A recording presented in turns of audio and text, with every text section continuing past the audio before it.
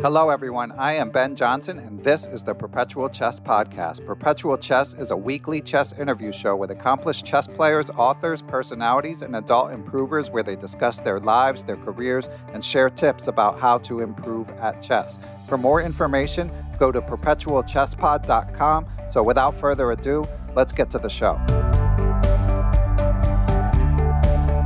Hello, everyone, and welcome back to Perpetual Chess. We have an outstanding guest joining us this week. I have been super excited to interview her. Been working on it for a while. She is a busy and accomplished lady, the winner of 3 world championships, the 2014 and 16 Women World Blitz Championships, the 2016 World Rapid Championships. She's consistently one of the strongest female players in the world and was the 4th woman in history to cross the 2600 FIDE rating when she did so in 2012. She's been busy as ever lately. She recently made a deep run in the FIDE World Cup. She came in 4th, but just as importantly, this means that she clinched a spot in the 2022 Women's Candidates Tournament. She's also a commentator, a Twitch streamer, and a tournament organizer, as we will discuss. So I could go on and on, but I think it's time to welcome her to the show. Grandmaster Anna Muzychuk. How are you, Anna? Thank you. Hello, Ben. Hello to all our viewers and listeners. I'm doing well. I think it's a great start.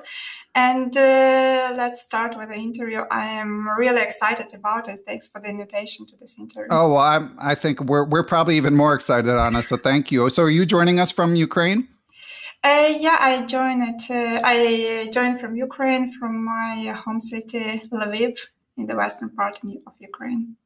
Excellent. Yeah, and I know you've been super busy commentating in recent weeks. And before that, the FIDE World Cup, which of course is where I'd like to start, if you don't mind, Anna. Obviously, one of the most important tournaments in the world. And I know that you did not win, but you did achieve something very important in that you're able to play in the 2002 Women's Candidates, which for listeners who aren't familiar, of course, means that Anna will be competing to play for the World Championship, and it's a coveted spot. So, Anna, how do you reflect on the World Cup?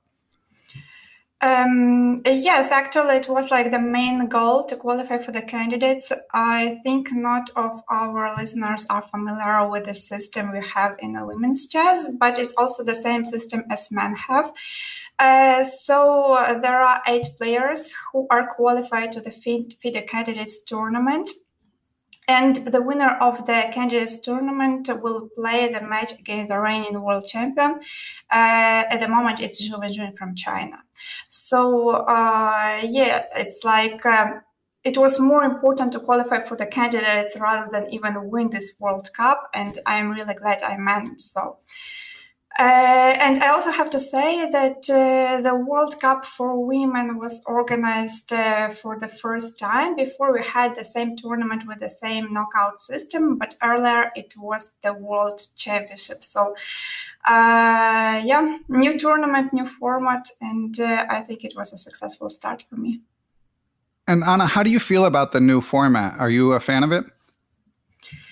I think that the system we have now with the same system as men have, I think it's more fair because really like the best players qualify to the candidates and the best player then later on fight to play the World Championship match. Earlier, we had a very complicated system because one year it was a match for the World Championship and another year it was a knockout, and it was quite confusing. So I prefer the system we have now. Yeah, although the knockout might favor your skills, you seem to be quite a skilled fast player between your World Blitz Championship and your World Rapid Championship. It's difficult to say if this format suits me better because it's a very unpredictable format. First of all, you start with 2 classical games, and only if there is a tie, then the match proceeds to rapid, and if there is still a tie, then to the blitz matches. But first of all, you start with classical. So there is also quite a high probability that the match will be decided in the classical part. But it's also, as I have said, it can be quite unpredictable as, you may have a bad day, you lose one game, and you're just out, yeah? Normally, we don't have so many tournaments with knockout system, and we are more used to Swiss system or to round robins. And I also think this is like better for determining the best player, because one day anything can happen. So while in round robin or in Swiss, let's say you have one bad day, you lose a game, but then you still have more rounds, and you can still win the tournament after that. Yeah, totally understandable. As a chess fan, I've often said on the show, I love watching the FIDE knockout tournament, but I've interviewed enough participants like yourself where I know that it's very unforgiving if you lose, as you say, and organizationally, I know the logistics can be a nightmare. So it's tricky because it feels kind of selfish that I enjoy it so much, because it seems like it's basically, I mean, I don't know. Would you go so far as to say that it's like torture for the players? I mean, it seems super stressful. I wouldn't say that this is much more stressful, but yeah, it's the most stressful tournament, I would say, as every game there is the stakes are so high for every single game that each day you come and you have much more pressure than usually.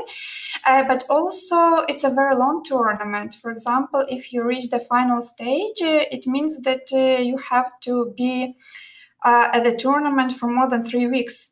And that's a lot. It's like every day, 3 weeks, and so much of stress. Usually our tournaments, classical tournaments, last 2 weeks. And between 2 and 3, there is quite a big difference. Now, when you talk about the length of the tournament, Anna, are you speaking mainly from like sort of a lifestyle perspective, like it gets old being in the hotel room and somewhat repetitive, or is it just sort of like the return on invested time? I mean, obviously, I know that if you don't go far in the World Cup, financially, it's not the best decision for a professional like yourself. But as you go farther, the prize money gets decent. So I was just curious, like, what is it about the length of it that makes that less appealing? I mean, we can talk a lot about that, and people may also check the prizes and they will realize, of course, if you lose earlier, you don't get much. And moreover, please pay attention to the thing that during the World Cup, the players are obliged to pay for themselves, like their travel expenses, their hotel costs, meals, the payment for the coaches, and so on and so on. In most of the top level events in which I play, other top-level events, for example, Grand Prix tournaments and others, we have our travel expenses and hotel covered. So this is also additional point that is not, let's say, which chess players would like to change, but on the other hand, it gives the opportunity for more players to join the field and to compete for qualifying to the candidates, and then so on for the world crown. So, of course, it has its advantages and disadvantages. Yeah, that makes sense. And obviously, there's also sort of there's pros and cons of the fact that qualifying for the candidates is more democratized. I mean, someone like yourself, if they just ran it down the rating list, you would be in to begin with. But on the other hand, up-and-coming players, I'm sure, which you once were, appreciate the opportunity to qualify. Do you have a general stance, Anna, on how democratic the candidates cycle should be, as opposed to just letting in the best players? It's a very difficult question, and every chess player has its own opinion, and mainly it's, not mainly, but very often it's based on our own priorities and how we wish to see it. Right. So I think I shouldn't be the one who should speak about how it should be, but I think it's good that in the last years, FIDE, World Chess Federation, they are asking many players about their thoughts and on different topics, not only about how the system should be, but also, for example, about time controls and in general about different formats. So with this, they can get information like what the majority thinks. And I think it's good, it's important, and that's how it should be done. Yeah, that makes sense. It's good to be open-minded. And they do. I mean, obviously FIDE is not a perfect organization, but they do seem to poll the players about stuff like that and be certainly willing to change. So Anna, obviously the results are the results, and that's how you get judged, and getting in the candidates is the most important thing. But how do you feel about the quality of your play generally at the FIDE World Cup? First of all, I have to say that this was my first tournament after a long break due to the pandemic. Before that, my previous tournament was 14 months ago, and that's quite a huge gap, I would say. I think my longest break was 6 months, but here with 14, it's of course even a more different story, and it makes even a bigger difference. Though I would like to say that, well, I'm sorry, actually before I played the Grand Prix, so before Grand Prix in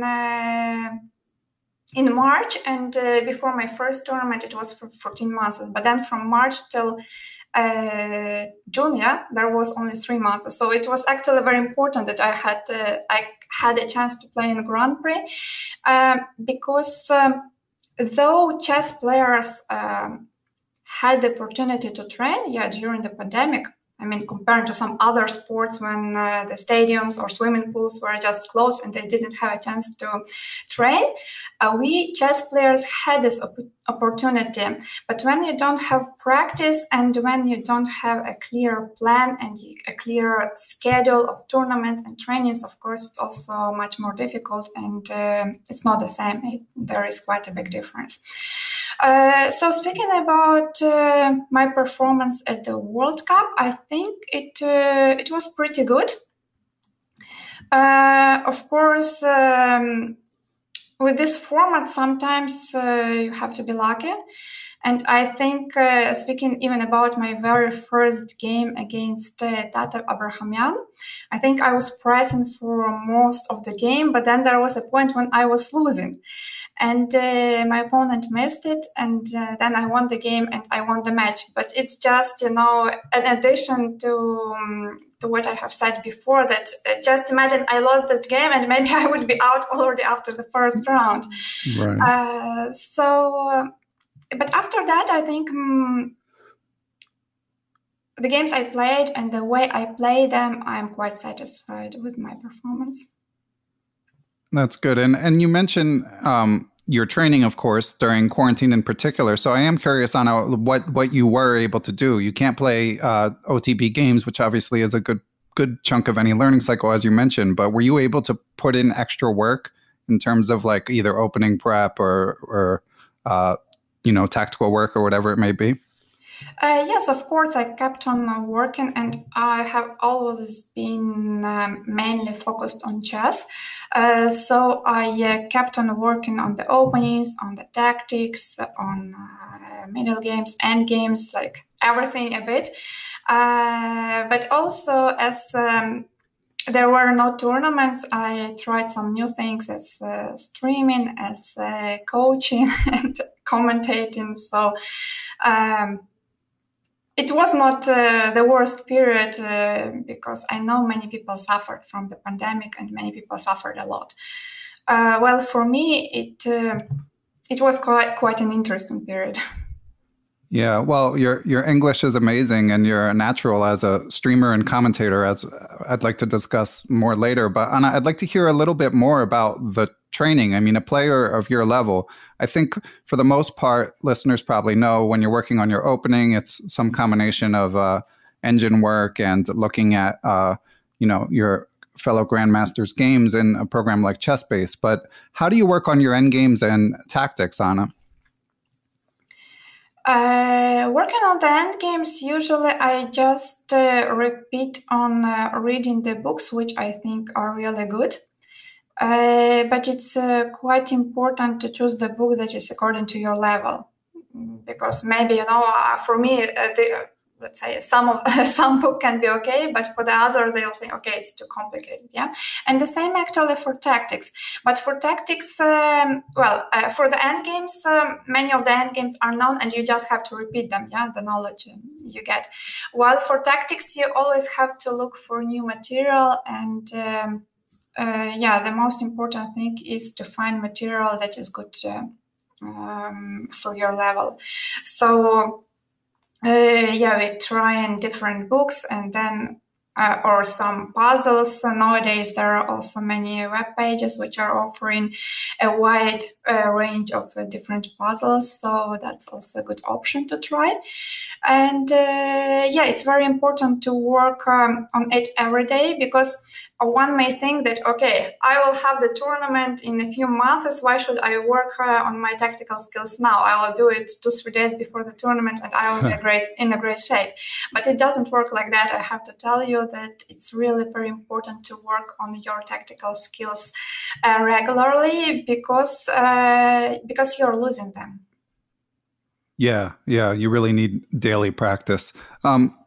So Anna, of course, I think that the caveat you just stated, that listeners, if you say that you read Dvoretsky's Endgame manual or whatever it may be, that doesn't mean if they order it, they're going to suddenly play like Anna Muzychuk. But nonetheless, I do think people might like to hear a few specific things that you worked on, like a few favorite books, or like how you incorporate, like you mentioned, making sure you know endgames. Do you practice against engines, or do you just read the material again and again? Just a few more details about that, if you don't mind, Anna. As for the endgames, I combine reading the material I already know, because some of the theoretical known endgames, you forget some details which are really very important. And especially for such tournaments, before such tournaments as World Cup, when you may get it in one of the games, and this will be really crucial. I think it's important to review these books. I like the Dvoretsky book you mentioned, though there are already a couple of editions, of this book. And I also liked the book written by Panchenko. I think that Panchenko can be even better for lower rated players, because it's a bit easier. I think Dvoretsky is for higher rated players. As for the tactics, there are plenty of books which I liked. For example, one of my favorite authors in tactical topic, I think, is Aagaard. He has written many books about tactical positions. Also, there are nice books written by Eduoard in the recent years, and I also like the book written by Krasenkow. So there is really a lot of material. And as for the endgame, just sorry, because I started with the books, but then I forgot to mention one more thing. You can also improve by checking the games, because, for example, you are watching the games of some top-level tournaments, doesn't matter, men or women, and sometimes there are some interesting endgames arising. And I think it may also be useful if you try to analyze them on your own, or, for example, sometimes after the games, the players have press conferences and they speak about their thoughts, how they thought during the game. And the information given there may help you to improve in your understanding in endgames. Okay. Yeah, a lot of great insights there. Thank you, Anna. And one more thing on the World Cup before we move on to other topics. As I mentioned before we started recording, you did a 3-hour Twitch Q&A, which was awesome. I mean, first of all, your generosity with your time, and also obviously that kind of access to a player of your level, I'm sure your fans really appreciate. And you talked about the fact that at the FIDE World Cup, you're good friends with Elisabeth Paehtz, who you ended up playing and actually winning against. And obviously, I should have mentioned in the introduction, of course, your sister Mariya is also a world-class player and former world champion, in fact. And the chess world is small to begin with, but it strikes me that the women's chess world, the elite women players, it's tiny. So how does that work? Like, you guys must play each other so much and see each other so much, and I'm sure you have personal relationships. Is it challenging to play these high stakes matches against obviously your sister, but also your friends and colleagues?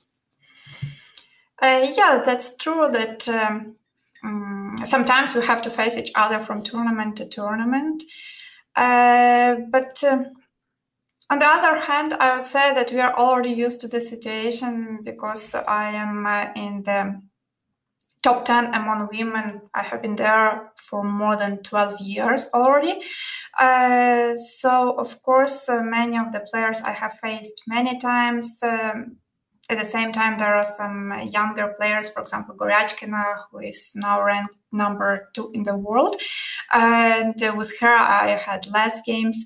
But I don't think it's like a very big problem, but of course it becomes a problem if you have some good relations with someone. And yes, for me it was not that pleasant to face Elisabeth, but we had no choice. And sometimes we have round-robin tournaments where it's clear that we will play for sure because every opponent plays all the other opponents. So we have played many games, and there have been different results. So I think this situation is not new for me. So somehow, yeah, I got used to it. So you just deal with it, and there's not much else to do. And what about when you're playing against your sister? I mean, that must be the strangest feeling ever. Yeah, it's the strangest and in some sense the worst because you will never be that satisfied if you win this game or that match. So that's why many of our games were ended peacefully, but of course there were games where one of us won.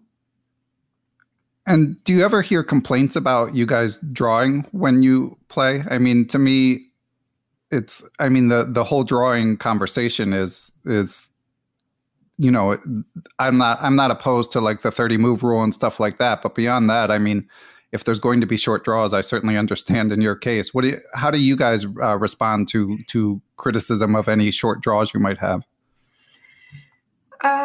Yeah, sometimes we do get complaints. On the other hand, many people understand that we are sisters and there is just no better way. But what I think is strange, it's like, people are complaining, but at the same time, it's the most logical result. Let's say if I play not with my sister, but with the player of her level, it's very likely it will still be ended in the draw. Yeah. So it's not like one is giving a point to another person, but we make a draw and the tournament continues. Yeah, that makes sense. Now, Anna, I'd like to look forward a little bit and talk about the 2022 FIDE candidates, but first let's take a quick break and hear from our sponsors. Perpetual Chess is brought to you in part by chessmood.com. Chessmood is a subscription video service by a team of GMs headed by Grandmaster Avchek Grigorian, who you can hear on episode 192 of Perpetual Chess. They offer a comprehensive video library featuring an opening repertoire for both colors, as well as courses on Middlegame and Endgame mastery. They also have great free content. Avchek has an insightful blog, and they have a YouTube channel featuring daily lessons with a Grandmaster. So all the links you need if you want to find out more are in the show description, or just go to chessmood.com and have a look around if you're interested. And we are back. So the 2022 FIDE Women's Candidate, according to my internet research, all information has not yet been revealed. From what I read, there are 7 participants determined. The aforementioned Aleksandra Goryachkina, number 2 in the world, and young rising star, Kanuro Humpy, Katerina Lagno, Alexander Kostyanyuk, who of course won the FIDE World Cup, Tan Zhongyi, and Anna herself, and I believe 2 more spots to be determined. And as far as I know, the location and the time to be determined. Anna, have you heard any whispers about when this tournament will take place? No, at the moment I don't have any news about it, and I think none of the players have it. Because first of all, this year is not ended yet, and we still have some tournaments this year, and it's also not that clear in which month they are going to. FIDE is going to organize the candidates tournament next year. I think this will mainly depend when they find the sponsors and when the contract will be signed. Then, of course, the information will be released to the public. Yeah, that makes sense. Now, Anna, you're super busy, as we've said. I mean, you're busy with your competitive career, let alone all the other opportunities and interests that you have. But I am curious, how important, like how different is something like the candidates tournament, the chance to play a classical match for the Women's World Championship, compared to just your typical tournament? Like, will you start trying to prepare even before you know the venue? Or is it just sort of like, you're working on your chess anyway, and you have events anyway, and you'll worry about it as the details become more clear?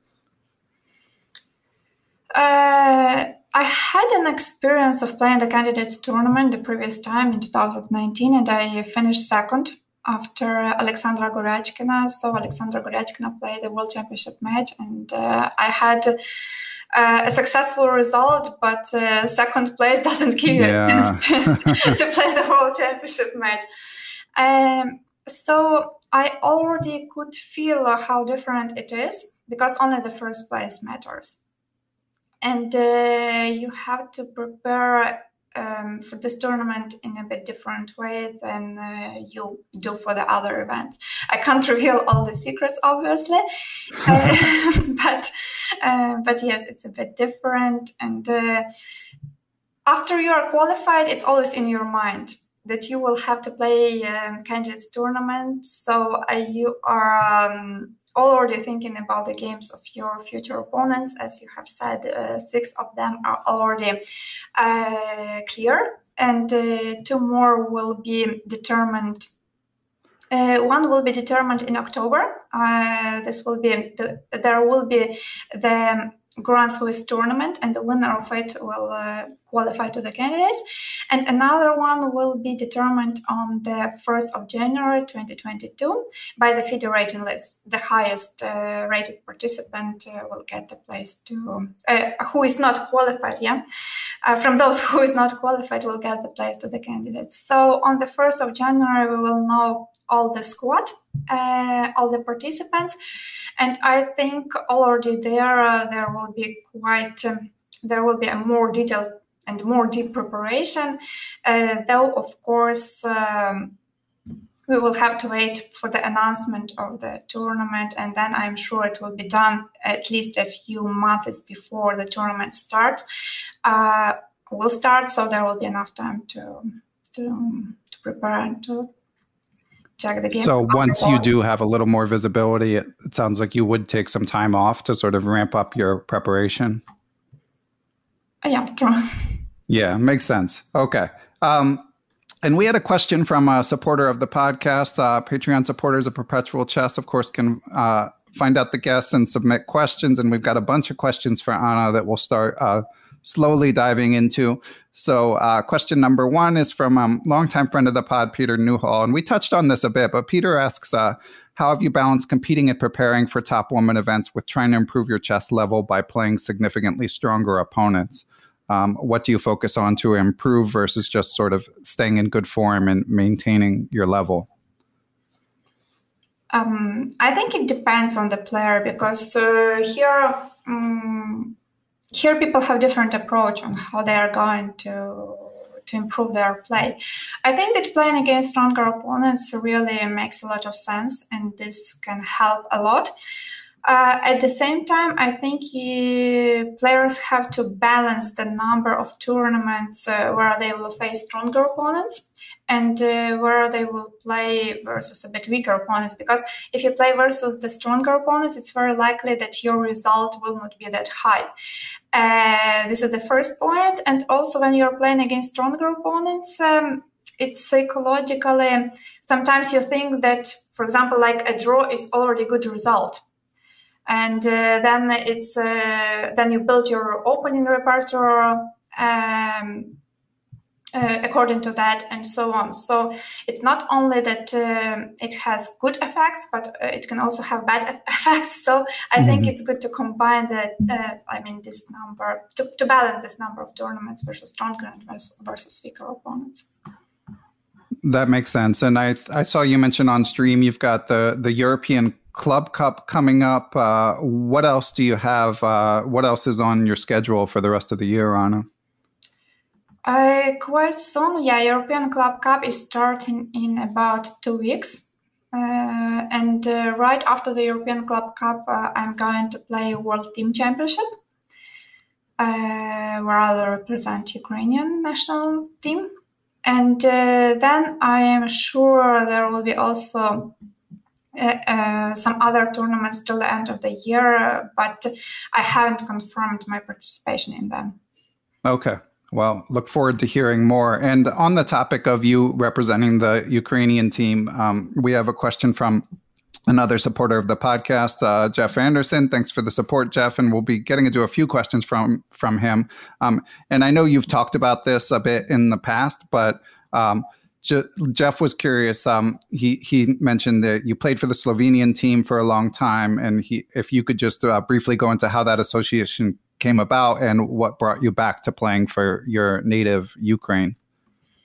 Yes, indeed. This question has been asked many times, and that's a very logical question. It's not a secret that since 2004 to 2014, I represented Slovenian Chess Federation, so it's 10 years. Though I always lived in Ukraine, I never changed my place of living and the living country. So the reason behind the decision of changing the federation was that in 2003, when I was 13, I won a Ukrainian women's championship with quite surprising result, 8.5 points out of 9. And after that, I wasn't taken into the Ukrainian team.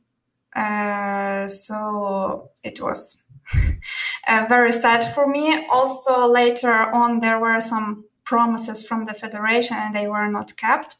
And after so many things, when my parents realized that the federation not only doesn't help the young and promising player, the winner of the Women's Ukrainian Championship, but also they are trying somehow to stop my chess development. They took this stance, this decision to change the federation. And back then, the president of the European Chess Union was Slovenian. His name was Boris Kutin. And after he learned about the situation, about this problem which I had with Ukrainian Chess Federation, he offered my parents to represent Slovenia. And that's how I changed the federation, and that's how I played many years under the Slovenian flag. The reason why I came back was because after many years, of course, the president of our Ukrainian Federation was changed, and of course many new people came, and they wished me to be back. Already at that time, my sister was a member of Ukrainian national team, and he has played many tournaments for Ukraine, many team tournaments. So it was kind of logical to bring me back to the native federation, and that both sisters represent the same country and the same flag. Yeah. Well, I'm sure all the Ukrainian chess fans are glad to have you back, and so I guess we can infer that the conditions have gotten better. I mean, obviously, you and your sister are, stars in Ukraine. You've been on postage stamps in Ukraine. So do you feel like now that you're getting sufficient support to continue to work to improve your chess game?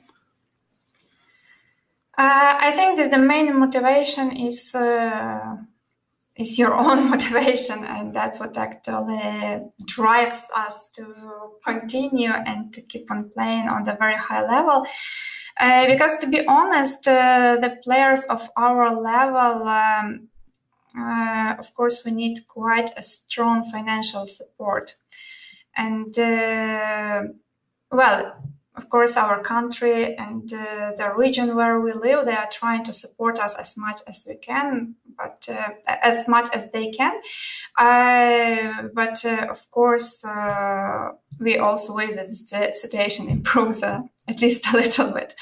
Yeah. So in any case, we are glad to represent Ukraine. Okay. Yeah, glad to hear it. And for listeners who are kind of maybe newer to how the whole professional chess scene works, I mean, obviously a player like Anna, I hope I'm not speaking out of turn here, Anna, but you can support yourself professionally as a chess player. You can make a good living. But when it comes to trying to be world class at something, you know, if you compare it to a sport like, say, tennis or soccer or whatever it may be, obviously to compete at an elite level, you need people helping you. And that's where it can be challenging because those things cost money. And it's one thing to support yourself, but to have a team behind you, it requires often some external support, at least with the current sort of economic ecosystem of chess. Is that a fair summary, Anna, of the situation? Yes, you're quite right. Just many people don't know like which expenses the chess player might have. Yeah, because the board shouldn't be that expensive. The chess set or the chess clock shouldn't be that expensive. Yeah, but in fact, the expenses on the top level are not that small because the trainers cost a lot. And we also need to pay quite a lot for computers, for laptops, and we have to improve this technical equipment quite often because with the computers we work every day, and the faster the engine is working, the faster you get the information you need. So it's a very important thing to have. And these costs, I have to say, they are quite high.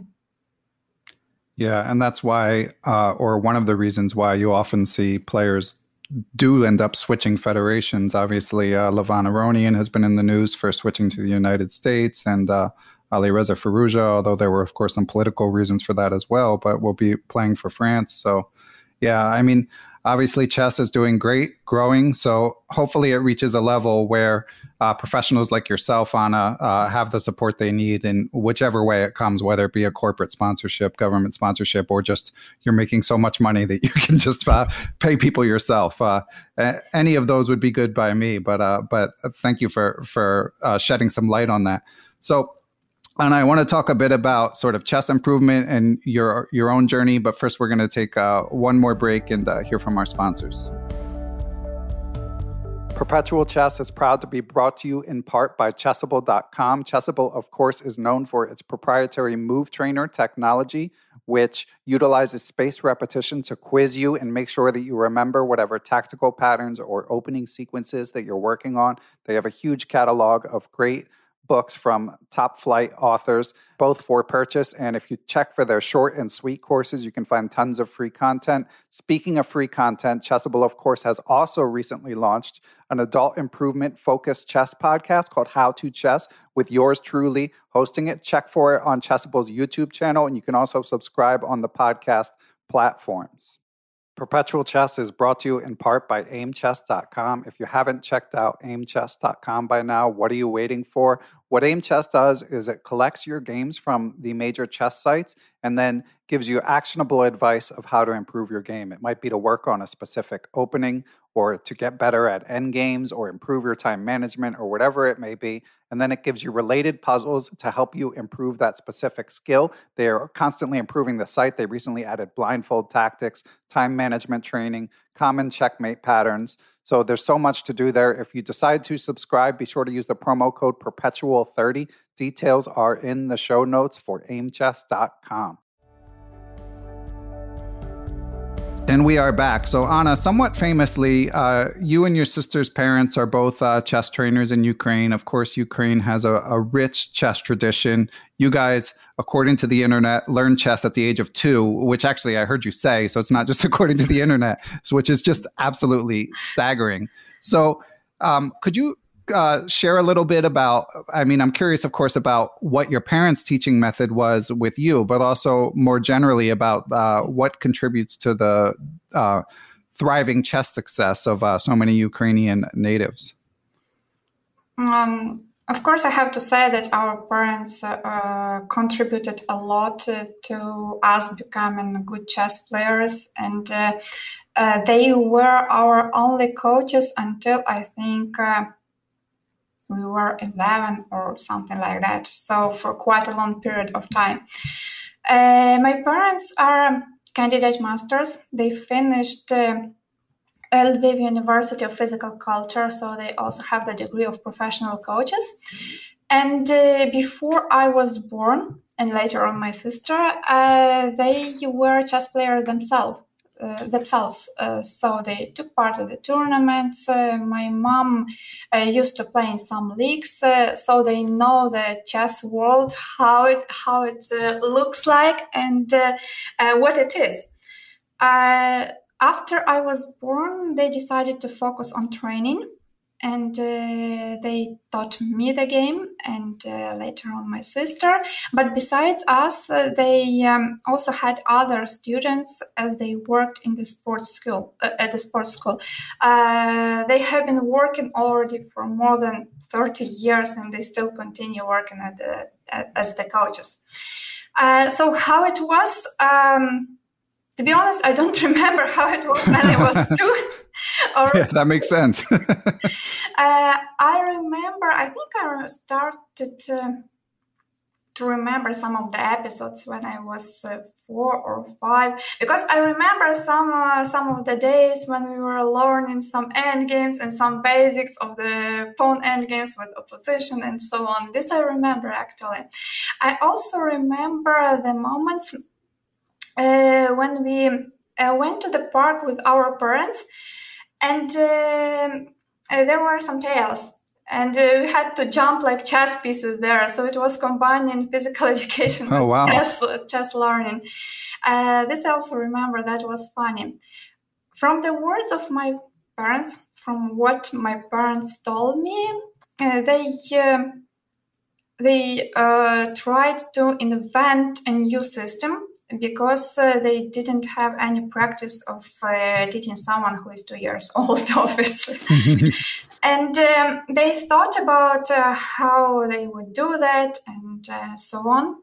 So what they told me, they tried to have regular lessons, but not that long.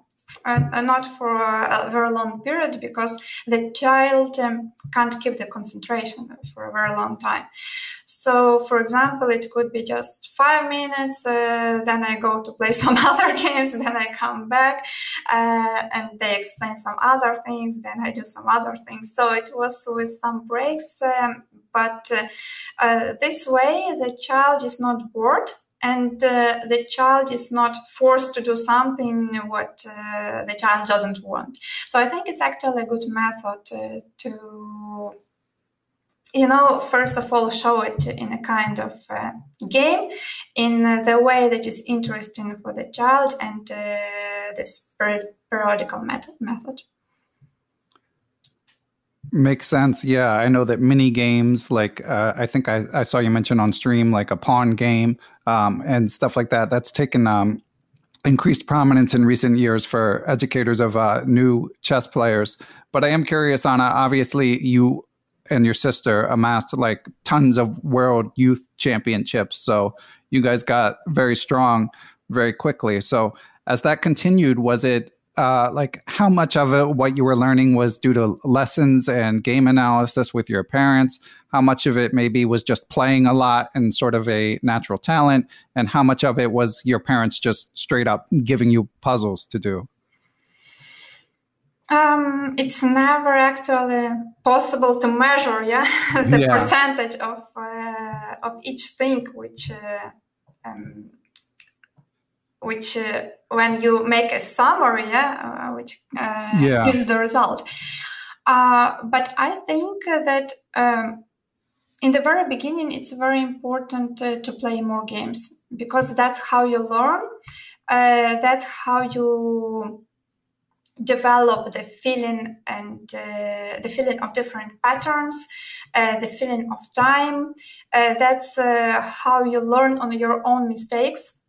And I remember that when I was a kid, I played in many tournaments, because it's very easy to analyze the games at that period.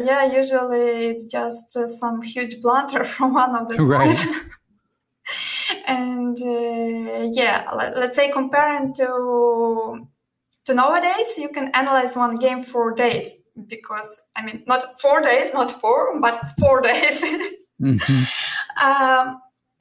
So yeah, I remember that playing the tournaments and solving many puzzles was the key points to which my parents paid a lot of attention. And did you sometimes feel like you weren't in the mood for chess and did it anyway, or were you just sort of lapping it up and enjoying every moment of playing and puzzle solving from the beginning, Anna? I have to say that I liked chess from the very beginning. What I liked the most about chess was that I was quite successful already as a kid. Yeah, I started winning European Youth Championships when I was 6, and then I won this title 5 more times, and also the World Youth Championships. So, of course, for the child, it's important to be successful, to get the cup, to get the medal, diploma, and it gives you a great feeling. And what I also liked, that it gave me the opportunity to travel. I really liked traveling to different countries and visiting different places. At the same time, I can't say that every single moment, every single minute, I really enjoyed the training process. Because, of course, you're a kid and you realize that instead of, going just to walk, to play, to have fun with the other kids, you're sitting in front of some difficult puzzle and you have no idea how to solve it. And your parents are like, no, but you have to find it, and so on. So I don't know how it was. I think that it was some combination. Yeah, like when you're successful, it gives you motivation to work more and more. Makes sense. Okay, and we've got a chess improvement related question from new supporter of the podcast, Igor Feinstein. So thanks for the support, Igor. And just to give a bit of context, Igor says he's exclusively online chess player, rated around 1600 in Blitz, but recently, he's started to focus more on studying with books and using the tactical trainer on chess.com. He enjoys going over master games from game collection books, but the question that Igor has is to get the most out of the games, what, in your opinion, is the best approach? How often should he try to guess? Should he try to guess the moves for both sides? Should he use the games for opening exploration or use opening resources for that? How much time on average to spend on a game, just some guidelines. And these are good questions because I think a lot of adult chess players aren't sure how to approach game analysis, Anna. Yes, true. And this is the question I also receive very often, because many people say like, okay, I do this or I do that, and somehow I can't improve. So what should I do? And it's a bit difficult to say because there is no general rule. Yeah, if there was some rule, everybody would just follow it and be successful. So for every chess player, it should be individual. But what I think can work for everyone is, and one of the most important things in my opinion is, you will really improve if you check your own games more carefully. Because when you check your own games, you realize which mistakes you make more often on which stages. And these are the points where you have to improve. And for every person, it will be different, obviously. So that's what I am really recommending. Check your own games really carefully. Not only like, oh, here I made a blunder and I don't care about the rest of the game, because if I didn't make that blunder, then it would have gone differently. No, don't do it like that, but also check the opening. Even if you think, not only the open, I mean every stage, but I just want to give you an example, because you may think like the opening was great, you didn't have any problems, but maybe it's because you made some mistake on the opening and your opponent didn't realize that, and he missed the chance to pose serious problems. And the same about the middle games, the same about the end games, the same about strategical points. So the first thing is to check the games. And the second thing which I will suggest you to work on is the tactical skills, because it's important on every level, and it's even much more important on the lower level. As I have mentioned, many games are decided just by a huge blunder. So if your tactical skills are great, even if they are already very good, you think for your level, still keep on working on tactics. Great advice. Now, Anna, I know you had a sort of classical upbringing playing tournaments from a very young age, but someone like Igor only playing online, does that change the advice at all? Or do you think that I mean, obviously this isn't like your set of experiences, but do you have a sense whether one could extrapolate as many lessons from their games if they're only playing online? The main point here is with which control they are playing the games, because if you're playing bullet, by the way, I don't recommend anyone to play bullet, because you will learn nothing out of that. Well, you will improve your mouse skills for sure, but you will not learn much. Okay, maybe some tactical skills, but mainly the bullet, especially on the lower levels, it's just, making a random move. And you can't draw any conclusions out of that, because it's very normal to blunder something in bullet, and you didn't think about anything, you just made the move by intuition. So, okay, like if you analyze the game after that, which conclusions will you draw? I think you can't learn much. So even for the blitz games, it's not that easy, because still there is not that much time. But if you play in the internet, and if you play with at least rapid time control, or even better, some classical games, it's of course not the same as the tournament game, but the situation is very close to reality. So I think the important thing is to play with a longer time control. Okay. And last thing on Igor's question, I mean, he did mention reading classical chess books. I think a lot of people hear it recommended on podcasts like this one and on chess streams. Was that a big part of your chess upbringing, Anna? From what you said, it sounds like it was more an emphasis on puzzles in your own games. When I was young, when I was a kid, I was raised in a completely different time. For example, I got my first computer when I was 11. And now every kid who is like 3 years old already have a computer, a laptop, and an iPhone, an iPad, right, and so on and so on. And on one hand, it's good, because, of course, children, they became more accelerated. Yeah, they learn faster. And at the same time, they started to think less with their own head. So I remember that when I was young, I used to analyze my games on my own, or with my parents, or with my coaches.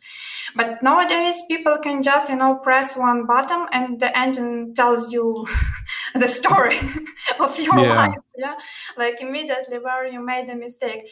So I think here also should be some balance. And one more advice I can give you is that when you're analyzing your own games, don't immediately start analyzing it with the computer.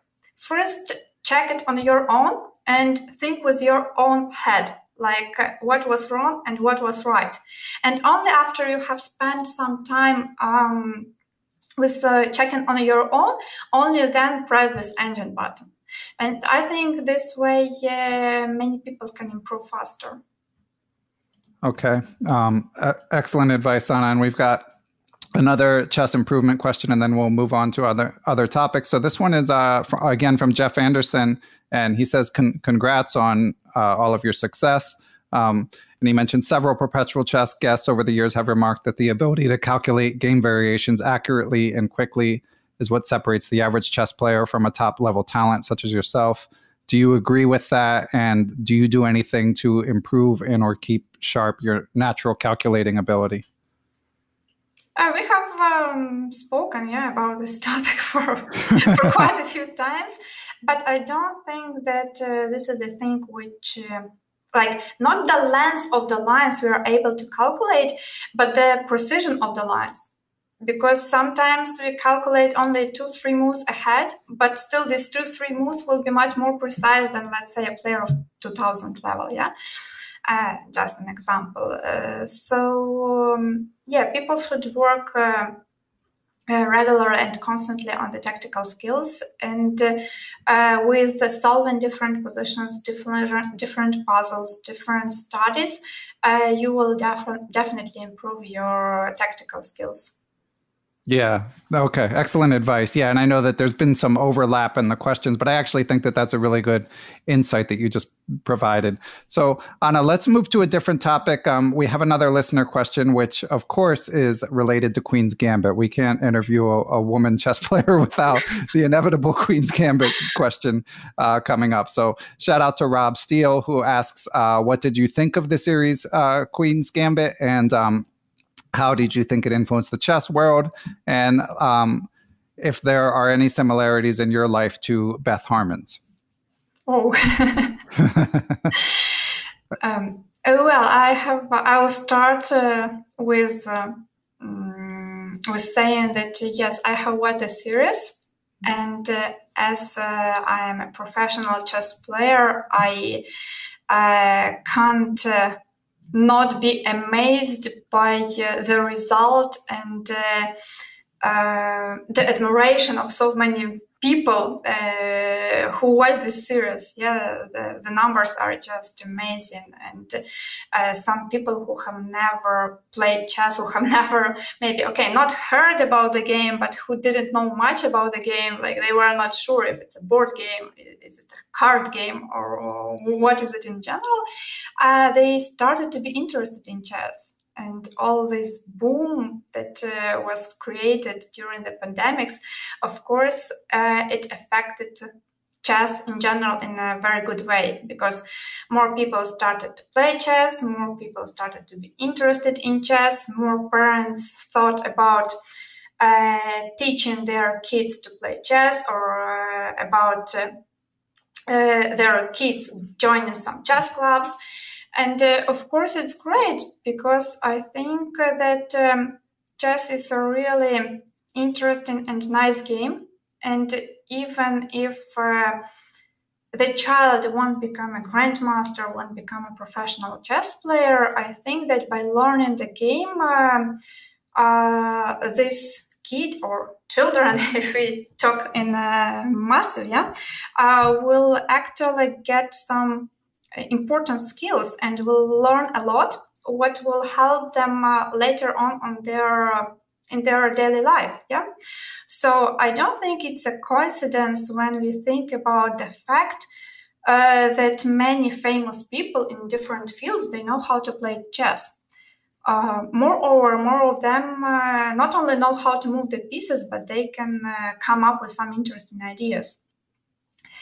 So I really recommend parents who have children, so that they at least show them the game and the main rules and the ideas. What were the other questions? Let me pull it back up. I remember that if there is something similar to me, similarities in your life and chess developments to Beth's, which I hope there aren't too many similarities, because Beth had some issues that she was trying to work through. On the other hand, the way of the life of the main actor, the main actress, Beth Harmon, has actually nothing to do with the life of professional chess players, because we live a completely different life, and it's also it's not only about not taking the drugs, not taking alcohol, and all the other things and issues, but it's also very difficult,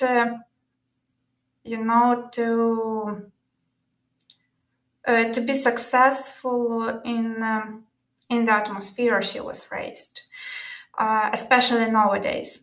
Yeah. At the same time, the chess part, which was shown in the movies, is quite close to the tournaments we had at the times which were shown in this movie. Like all these tournaments, how the players are moving, how they are sitting. And the games. Of course. And Garry Kasparov made a great work together with the producers. So, of course, because many chess players, when we are watching some movies where we see chess games, we immediately pay attention to what is happening on the board. Yeah, of course. Yeah. And very often people they just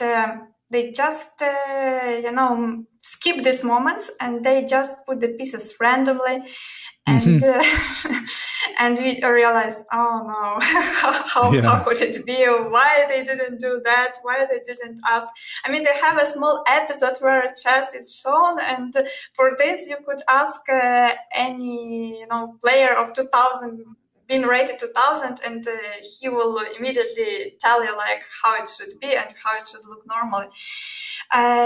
So this series, of course, all the chess games, they were really very well filmed, and the games which were played in this series were the real games. So that was interesting to watch.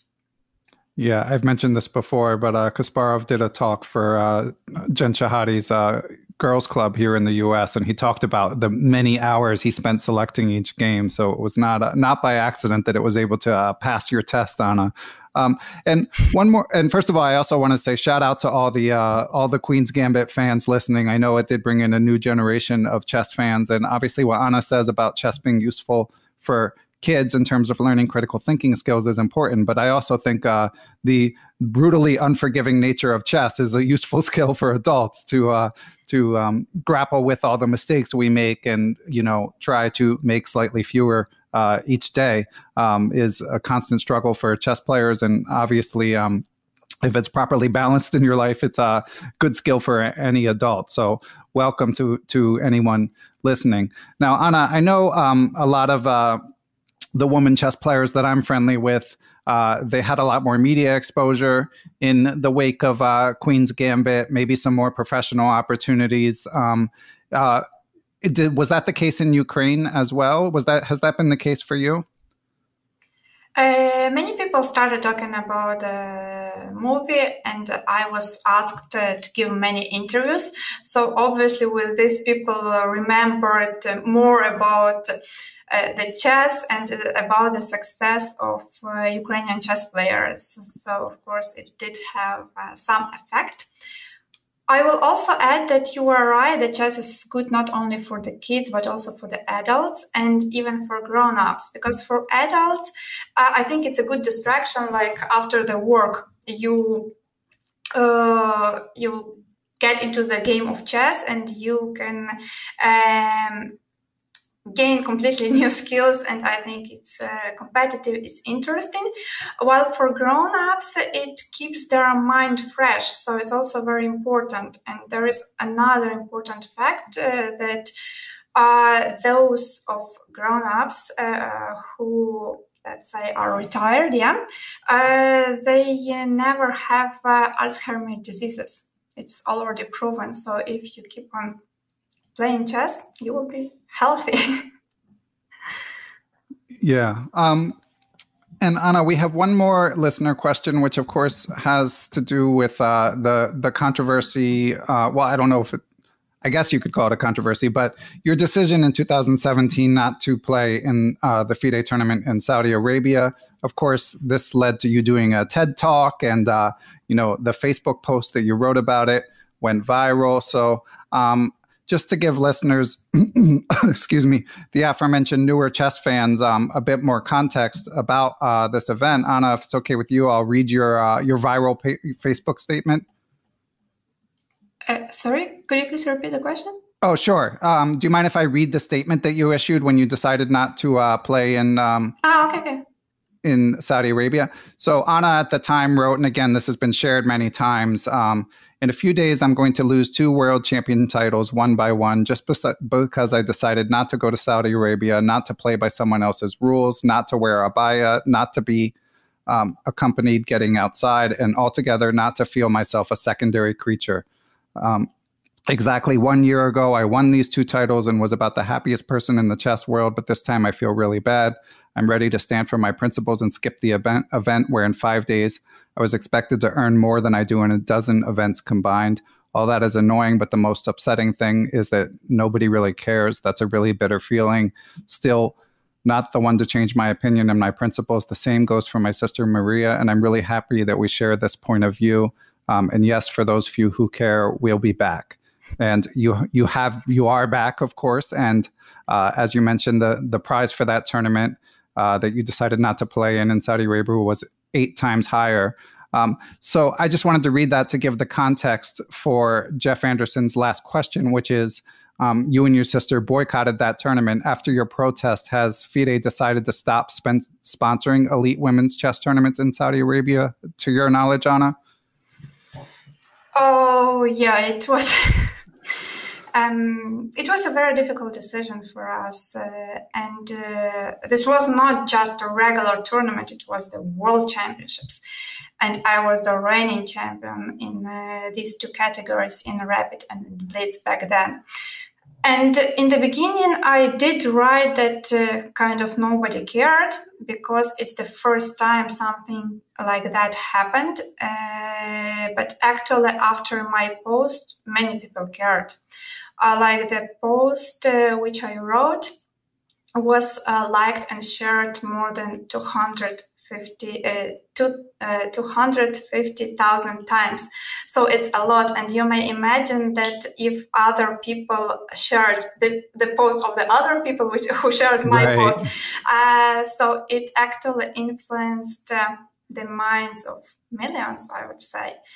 And, I still keep on receiving messages from people who read this post even recently.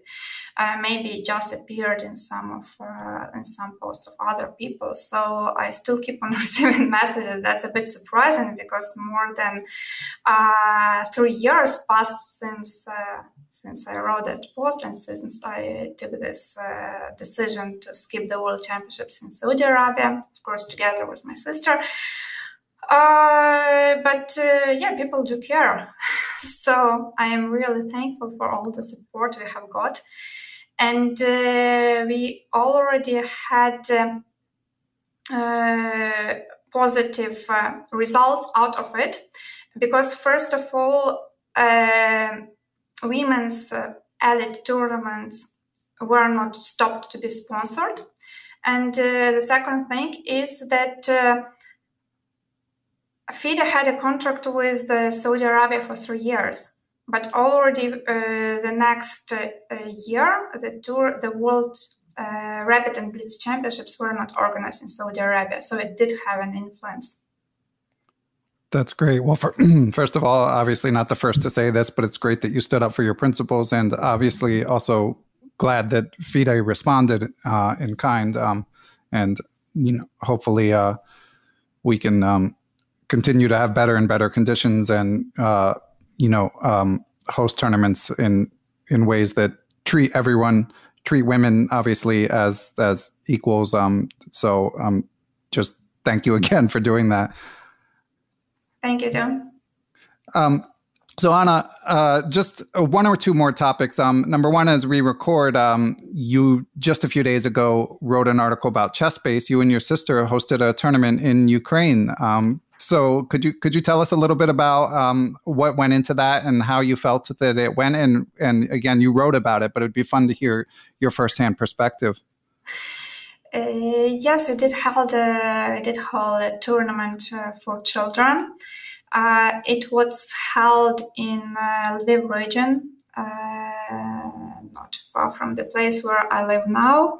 And we are very glad that finally we managed to do so because we were planning to hold this tournament 2 years ago. But the pandemic started and we had nothing to do but just there was only one decision and only one way to do it. We had to postpone the tournament. And finally we did it. We are glad to, we are thankful to everyone who helped us to organize this event. And there were really many people standing behind it, like our parents, the organizers, the local authorities, arbiters. And I think we did it in a very nice way because the place where the tournament was played was really very nice landscape. We played on the territory of the castle.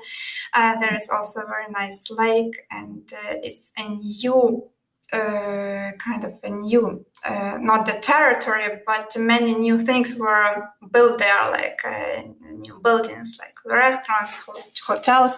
So it was very nice. And also we are glad that we had quite many participants. We had 148 participants in total. And the tournament was open for kids who were born in 2004 or later. So it was quite a big and successful event, in my opinion. Also, there after the tournament, we have got many nice feedbacks from participants, from parents, from coaches, and they wrote us that they liked how the tournament was held, and that they are thankful to us for organizing this event. And they wish that next year we have another tournament. Yeah, this will already be, hopefully this will already be the second Muzychuk Sisters Cup. Excellent. I don't know how you do it, Anna. I don't know how you find time for so much stuff and still, able to compete at an elite level. And of course, that gets to your Twitch streaming. I mean, again, I was just checking it out last night. Now, obviously, you've got some very loyal fans, but as you were saying, you can't stream as much as like the full-time chess streamers. So how do you balance something like that? You're clearly very enthusiastic and you do a great job, and you've got a lot of chess knowledge and stories to share, but you can't be out there 30, 40 hours a week as a lot of the Twitch streamers are. Yes, it's true. I don't consider myself as a streamer, and I don't call myself as a streamer, though I started streaming when the pandemic started. So I think I opened my Twitch channel in April 2020. And in the beginning, of course, I had more streams because there were no tournaments, and I had more time for doing that. While in the last months, I have had many events, and well, obviously during the events you can't stream. It just takes a lot of time and energy, and you have to be fully focused on the tournament. So some time ago, like after coming from the World Cup and after quite a long break, because before the World Cup I also had training camps, and I played the Grand Prix tournament, which I already mentioned, and I had preparation for the Grand Prix tournament. Oh wow! Yeah. So I think I had a very long break. This break was something like 3 months, but I was glad to be back. Streaming is one of my hobbies. And I am thankful to my so-called Team Solid community.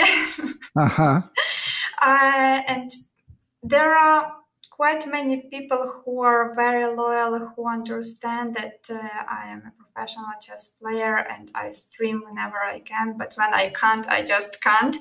There are many people who have been subscribed to my channel from the very beginning, like they are already subscribers for 15 months or 16 months. So thanks to all of you, and yes, I think I will continue streaming. Now I do it less frequently than how it was before, but I will keep on doing it, And as long as people keep on supporting me, as long as people keep on being interested in different things which are happening in my life, I'm ready to share my thoughts with them and help them improving in chess as well. That's great to hear. And do you think, Anna, that it might take an increased role, like as the years go on? Is this something you'd like to ramp up eventually? If you're like, if you ever dial back the competitive aspect of your career? It's difficult to say because I have no idea how long my professional career will last and how long I'll keep on playing on this top level. But this is one of the things which is interesting for me. It's also questionable, like how my streaming will be popular, yeah? Because during the pandemic, the popularity of streaming, of chess streaming, of the number of people who started streaming increased a lot, and the number of people who were interested in chess streaming increased a lot. But we have no idea how it will be, let's say, in 5 years, yeah, if it will still be popular or not. So we have got a lot of popular and successful chess streamers, and this is great. And I think it's additional. It was additional contribution of Queen's Gambit. Yeah. So. But yeah, in a few years we can talk and we will see if I will spend more hours on streaming or not, or what will I do. Let's say the first time I started commentating was also during the pandemic, and I like it a lot. So I am also very happy when I have an opportunity to commentate on some chess events and some chess games.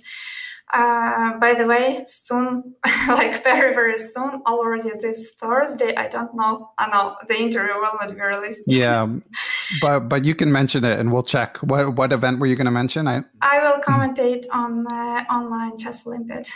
Excellent. Yeah, and hopefully, again, we're recording 2 weeks before this will be released, but I'm sure that there'll be more commentating. And you're also involved with the Challengers Chess Cup as a trainer of some elite talents. What's the timeline with that one, Anna? Yeah, this is a very interesting project organized by Chess24 platform. I am one of the coaches of this project, and I have 4 very nice and very promising young chess players, 2 girls, 2 boys. And I am also very glad that I got this opportunity, because training was another thing, new thing for me. I have tried so many new things during the pandemic. I was, it was a bit shaky in the very beginning, because when I got the offer and they said, well, you will have very strong students, like all of them rated over 2400, I was like, oh my God, what am I going to do with them?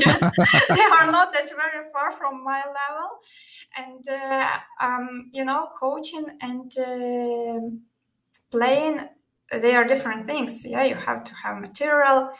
And being a good chess player doesn't mean that you're a good coach, right? But, after thinking for some time, I decided to try. I mean, I thought like, okay, why not? Let's try and let's see if this direction is interesting for me and how will I do. And, after already the first few sessions, I realized that it's actually very interesting. Because when you're working with really strong players, and you're trying to find material for this level, you already improve your own skills. So it's not like, it's a bit different when you have to train the beginners, because when you're working with the beginners, usually your level drops down as the practice shows. But when you're working with someone who is quite strong, it's very interesting, and I have nice students, so it's also quite enjoyable. That's great. And Anna, I think this is my very last question. What else, aside from chess, what else are you interested in? Do you have any like totally unrelated hobbies, or it sounds like you're so busy that it might be challenging? I don't know if I may call these hobbies, but I like doing sports. So I go to the gym quite regularly. I also like drawing from time to time. I think you can find some of my Instagram posts where on which I am featured with some of my great paintings. All right, I'll have to dig deeper. I missed those. Yeah, just kidding. But that's what I really like to do when I have some spare time. Sometimes I like cooking. So yeah, different things. But obviously, yeah, I am involved in many projects, and first of all, my chess career and everything that is related to that takes a lot of time. So I don't have so much free time, but it's always nice to do also some other things, or just even, some casual things like spending time with friends, what I appreciate a lot, because I don't have the opportunity to see people who are very important for me that often as I'm traveling very often. Yeah, that makes sense. Okay, well, Anna, we'll be rooting for you in every tournament, but especially in the candidates tournament. You've got your Twitch stream. In terms of people rooting you on and keeping up with you, Anna, is your Instagram page the best way? What's the best way for people to track your continued success? I don't know what's the best, but people may find me on Instagram, on Facebook, on streams of Twitch or YouTube. Okay. Excellent. And and on Chess24 and the list commentating, and the list goes on. So Anna, thank you so much. This has been a real honor for me, and really appreciate your being so generous with your time and your insights. Ben, thanks to you too for this interview. The questions have been really very interesting, and thanks to the viewers who sent their own questions. I hope you learned something out of the answers, and play chess, enjoy chess, and good luck in everything you all do in your daily life. Okay, excellent. And listeners, be sure to support Anna's Twitch efforts. We don't want her to have it fall by the wayside, even though we would understand if that happens for someone playing these other incredible chess players all the time. So thanks again, Anna. Have a good day. Thank you. Thank you to everyone who listens to and supports the podcast. And most of all, thank you to my producer, Matthew Passy. Be sure to check us out on social media. You can follow me on Twitter. I'm @BennyFishel1. We also have a Perpetual Chess Facebook group where we continue the conversation about each episode. I've even got the Instagram page locked and loaded, actually posting clips every week. So you can follow @PerpetualChess to catch some clips there. I also want to thank our sponsors, of course, Chessable.com, the original sponsor of Perpetual Chess, Aim Chess, Chessmood. Thanks. I'm proud to be affiliated with all of these sites. Also want to thank Blue Wire Podcast, with whom I partner. Big shout out to Blue Wire. Check them out for sports podcasts. But most of all, I want to thank the individuals who helped make Perpetual Chess go via PayPal or Patreon. And of course, they get to find out the guests, send in questions, hear occasional GM lectures on Zoom, and even get ad-free podcasts. So thank you all for supporting Perpetual Chess and keeping it going. So without further ado, I would like to give special thanks to the following people and entities. Chessable.com, David Lazarus of LazmanChess.com, Quality Chess Books, the Capital City Chess Club, the Abysmal Depths of Chess blog. Shout out to JB. Adapta Interactive Web Designs and Services, the Apprentice Twitch channel, A Needy Deer, Austin Clough, Benjamin Porteau, Bill Sigler, Kathy Carr, Chad Oliver, the Charlotte Chess Center, the Chess Central's Chess blog, Chessmood.com, Chris Flanagan, Chris Lott, Dan O'Hanlon, Daniel He, Danny Davidson, David Mitchell. I am Dimitri Schneider, Douglas Wilson.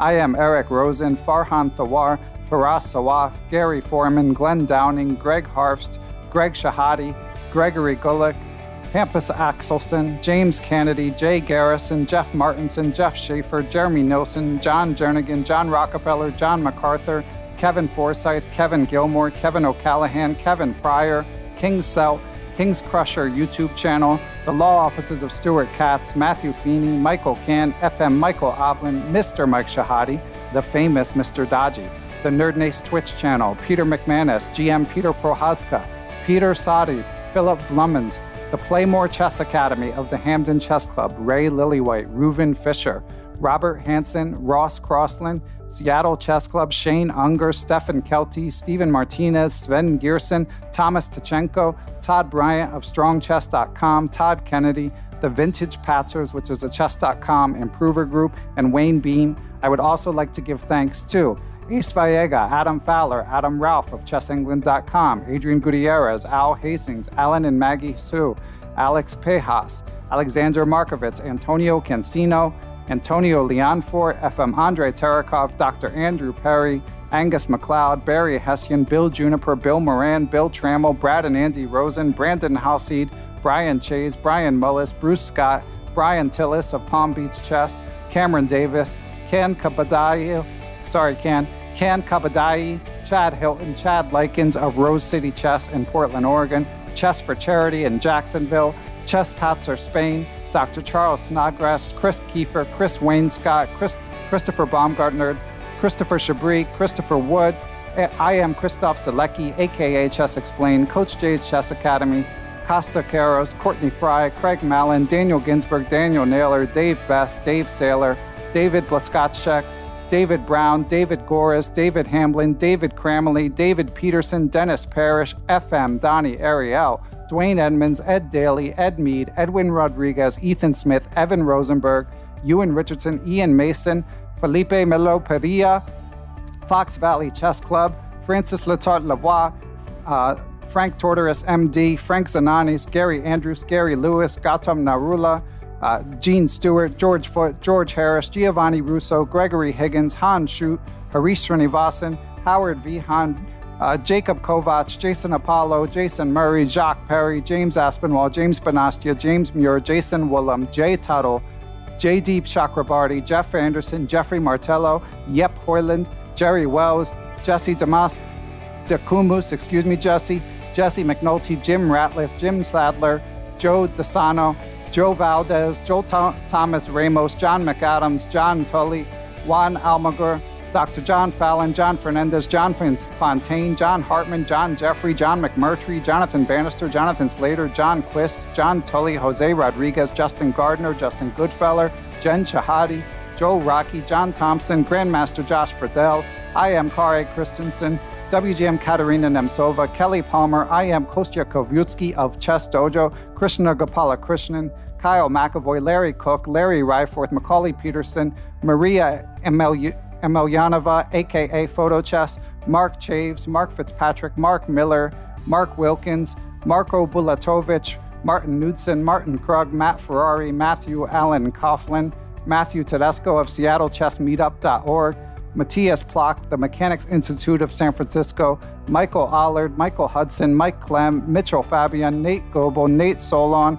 Neil Bruce, Negma Milajanov, Nicholas Isabel, Olaf Mueller-Michaels, Pablo Davida, Grandmaster Pascal Charbonneau, Passy Passanen, Paul Bain, Paul Clarkson, Paul Eckert, Paul Sweeney, Paulo Santana, Peter Lux, Queenside Management Limited of Switzerland, Randall Montgomery, Randy Temple, Ricky Grijalva, Richard Hollenbach, Richard Tucker, Robert Callahan, Robert Turner, Robert Wall, Robert Wilson, Rory Coleman, Ryan Berg, Samson Teaches Chess, Satyajit Malugu, The Say Chess, Publishing, Unstoppable, Empire, Scott McKinnon, Scott Rose, Sean Krause, Sebastian Finsterwalder, Sergey McCagan, Seth Ruzicka, Seth Will, Sean Tracy, Silver Knights in Richmond, Simon Schmidt, Stephen Roller, Stephen Miller, and Tom George, WGM Tatev Abrahamyan, Terry King, Thomas Brown, Tim Brennan of TacticsTime.com, Tim Seymour, Timothy Ha, FM Timothy Wall, Tobiah Rex, Tom Edsel, Tommy Farron, Tony Rotella, Tyron Price,